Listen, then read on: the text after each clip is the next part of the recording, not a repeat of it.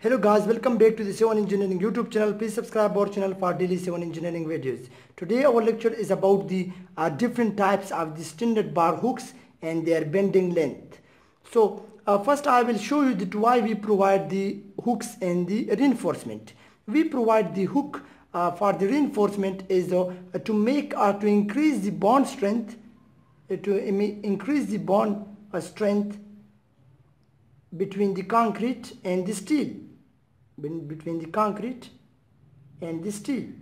So because of this hook we provide in the reinforcement, the bond strength between the concrete and the steel, it makes a perfect bond, and it increases the strength capacity of any structure by providing the good hooks in the reinforcement is per according to the different standards.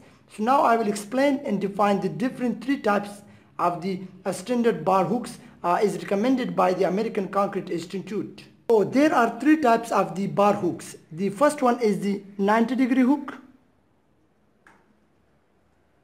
The second one is the 135-degree hook.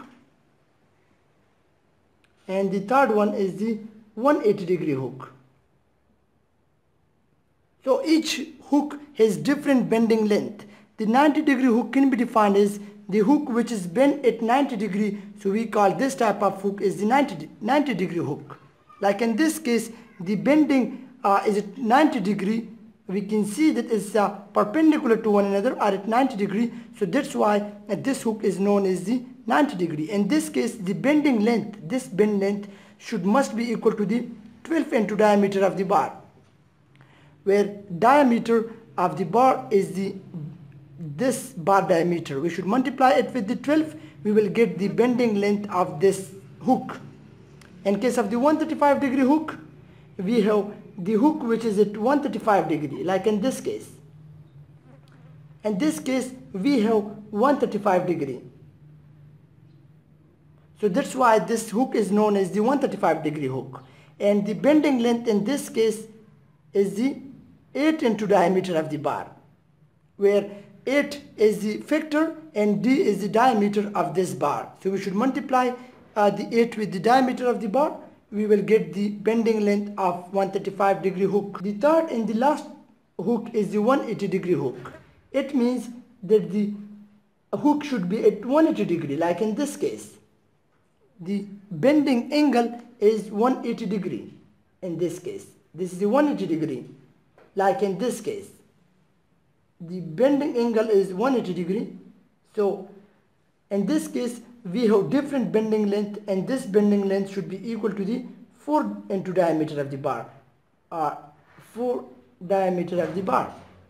So according to the degree changes, the bending length also changes. Why? Because this bending length is at 90 degree and it will not make the perfect bond in the concrete and steel. That's why they have high bending length. While the 135-degree hook is also known as earthquake hook, and this makes the good bond strength from the 90-degree hook, and they have less bond length. While in case of the 180-degree hook, this makes the most powerful bond between the concrete and the steel. That's why they have a very less bond length, because it due to the angle of 180 degree, it makes the good strength. So there is no need to provide the more bending length.